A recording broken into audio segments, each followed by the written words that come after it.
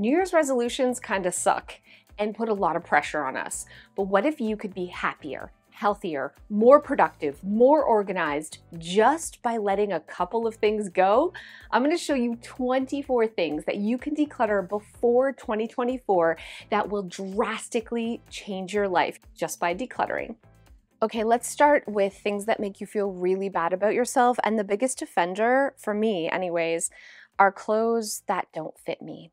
My weight is up and down like a yo-yo. You know, if you watch me, I've had struggles. And I was a lot smaller after I had weight loss surgery, so I bought a bunch of clothes that I loved at the time, but I've gained some weight back. And every time I look in my closet and I see this shirt, I think, you're fat, you're lazy, you should do better, stop eating. This shirt is bullying me. This shirt is making me feel like a terrible person, and it's an article of clothing. If you have clothes that are too small, get them out of your closet. I don't care if you intend to lose the weight. You should not look at these every day and feel shame. Put them under your bed, put them in an old suitcase, but get them out of your closet, because everything in your closet should make you feel good. Let's talk about undergarments for one hot second. I don't know why, like as women, why do we have bras that poke us with wires and we just keep dealing with it? Or underwear that are ripped and stained or ride up our crack. They make us feel uncomfortable, first of all, but also it's disrespectful. I'm no longer going to allow my stuff to call me names. And even if stuff does fit, like this dress fits me, but I feel insecure whenever I wear it, and my arms are kind of flabby, and I just end up taking it back off and hanging it back up for some reason. Like maybe if I work out, or maybe magically tomorrow, this will make me feel good. If it doesn't make you feel good, it makes you feel bad. Goodbye. This is the first time I think ever that I don't have one of these things that make everybody feel bad about themselves, and I'm really proud. And that is weight loss supplements, protein powders, protein shakes, keto food. I always fall into this trap at the beginning of the year, right? New year, new you. And I buy a bunch of stuff to lose weight. And then I never like the stuff. I never follow through. I never use the protein powder, and it becomes clutter. And more than that, it becomes a nasty, toxic bully. Let it go. If you hate the taste of that protein powder, it doesn't matter that it was $50. You're never going to use it. Stand up for yourself and say goodbye. I need to know if I'm the only one who buys a bunch of planners with intentions of using them and getting super organized and then can never find or remember to use my planners. And every time I look at them, do you know what I think? Why can't you get your life together and use an actual planner? Why are you spending so much money, cash, on stuff you'll never use? They make me feel bad. I am not a planner person. My name is Cassandra Arson, and I hate planners. There, I said it, and I'm letting these go, and I'm going to be okay with it, because when I look at them, I feel bad. But when they're gone, I won't even know. I've been feeling really insecure about aging lately, which I know is silly, but it's just the truth. And I find myself buying a lot of anti-aging products to try to look better, but they don't work, or I don't like them. But I keep them because they were expensive. And every time I look at them, do you know what I think? Two things. One, you're a moron for wasting money on this stuff. And also, it didn't work. You still look like crap. These are bullies, and they're leaving. I hope you can let them go too. I know they're expensive, but the money's been spent. You are not going to use them by keeping them in your drawer. They're just making you feel bad about yourself. We all have stuff in our house that just makes unnecessary work for us. And for me, one of the biggest offenders is lost socks. I know a lot of you have like a plan for lost socks. You like got it handled. I do not. If you have lost socks and every day or in your drawer, you're like doing this, trying to find a match to is this the same shade of black? No, nobody's got time for that. Take 10 minutes, match what you can, and let go of the rest. You deserve better. I deserve better. These are going.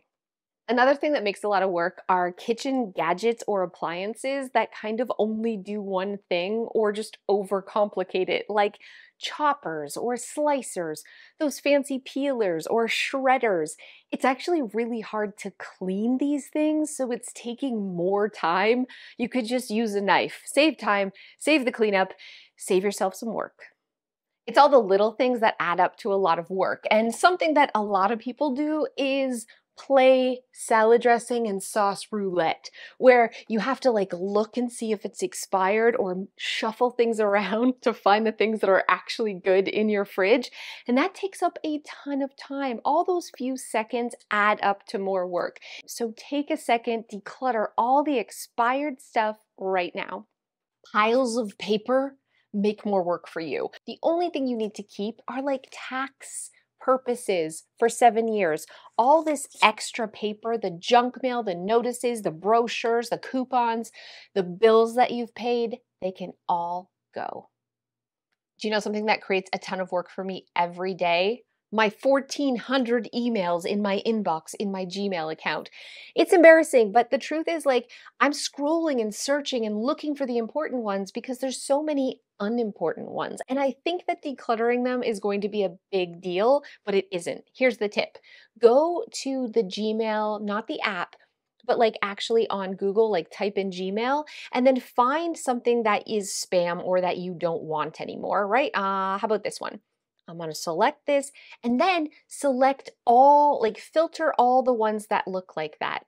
Now what you can do is select all and then not only delete them all or spam them all, but I'll unsubscribe at the same time with one click. So you're like unsubscribing and deleting in minutes. You can get through 1,400 emails in no time at all.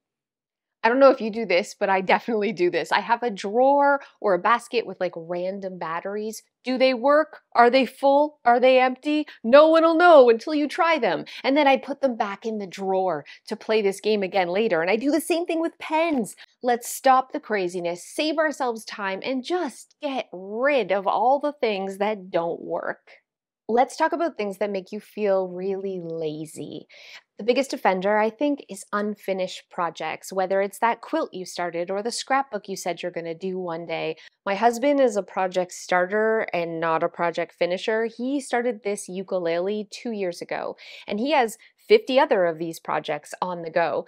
That now he just looks at them in the boxes and the piles and tells himself, what's wrong with you? Why are you so unmotivated? Why are you so lazy that you don't finish this? And if you can relate to that, all of those unfinished projects are bullies. They're calling you lazy, and it's time to stand up for yourself and let at least some of them go.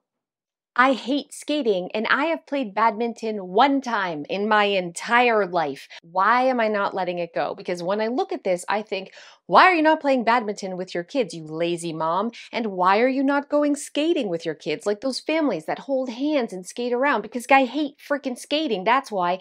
And I wouldn't remember that I suck as a mother for not using these things if they were gone. I would do other things with my kids I actually enjoy. The only thing these are doing is making me feel super lazy, so they have got to go.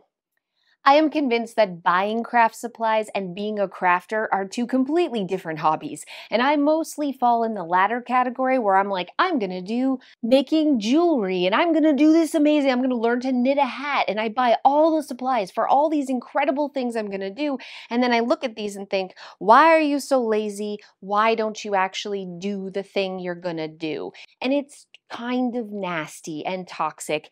It turns out I hate polymer clay. I bought it. I don't enjoy doing it, and I don't enjoy looking at it because I'm reminded that I wasted money on something that I'm never going to do. New year, new me. Craft supplies I'll never use are leaving. A couple of months ago, I finally decluttered my unused gym membership that I had been paying for almost 5 years and never went. If you're in the same boat, declutter that thing. You're not going to start using it if you haven't already, and just be free of the guilt and shame that comes with it and making you feel lazy, but that also goes with unused gym equipment. It's a new year, it's a new us. If we really think we're going to use some of these things, keep them. All that exercise equipment that you're just looking at and feeling lazy and you know you'll never use it needs to leave before 2024. If you have things that need to be fixed, like an old vacuum cleaner, maybe something that has to be mended, something with a hole in it, and you have had that thing for more than 6 months sitting there, it's gotta go. Put it in the trash. You will never think about it again. Okay, now let's talk about things that make you feel really guilty and shameful. And the top one for me is past identity clutter. And what I mean by this is things that used to be me but are no longer me. So I ran a daycare for years and I had all of the kind of tools and the puppets and all the flashcards from the daycare. And I would look at these fondly, but then I'd also feel a lot of guilt that I wasn't passing them on, but also doing that still. Like I wasn't still doing daycare. I don't know. Like it brought up a lot of shame. If the stuff that you still have is no longer you, not only is it keeping you in the past, but it can really make you feel very guilty. So now is the time to let go. Embrace who you are today and make room for who you're going to be tomorrow. Can we talk about gifts for a second? It was just Christmas. You probably got some things you don't actually like. My mom likes to buy me a lot of scarves. This is so itchy. It's beautiful, but it's so big and I always feel like I'm suffocating. She also got me this like neck wrapper thing. I have no neck friends, but it's hard to let them go because I feel guilty. But more than that, every time I look at them, I feel guilty for not using it. I feel guilty for not liking it. I feel guilty that she wasted money on this stuff. And this is a cycle that I have been perpetuating for years. It's time to let it go. As soon as these are gone, I'll never think about them again. And it's not like my mom's gonna know that I decluttered them. So think about all those gifts. You are doing yourself and the person who gave it to you a disservice by holding on to gifts that you don't love. I've decluttered hundreds of homes that are filled with baby items, even though there are no babies in the house and no babies coming in the house. And what I hear from parents is that looking at that stuff makes them feel actually guilty. Guilty because they're not passing it on, guilty that maybe they didn't have another child, even though they wanted one. We think that baby items are like nice memories, but the opposite is usually true. So if you have no intentions of having more children, why not pass on all that baby stuff to a new mom that you know? Another thing that makes us feel really guilty are those family heirlooms, so things that have been passed down to us, but we don't actually like them. You're not honoring your grandmother by keeping her rocking chair dusty in your basement. And not only that, every time we look at it, we're feeling so much guilt and shame for not using and actually liking it. What if we passed it on? What if we called other family members and said, take this and use it and love it, or donate it to someone who's going to cherish it? That's how we can honor our family's memories. I am definitely a book lover. I love to buy them, but there's lots I have never read. And in all honesty, I'll never read them. Every time I look at them, though, I feel kind of guilty for not enjoying them, not reading them, the money I spent on them, and they're not doing anyone any favors collecting dust on a bookshelf. So donate the books you know you're never going to read. You're still a book lover, but share your love of reading with other people and stop feeling guilty for the books you just don't like.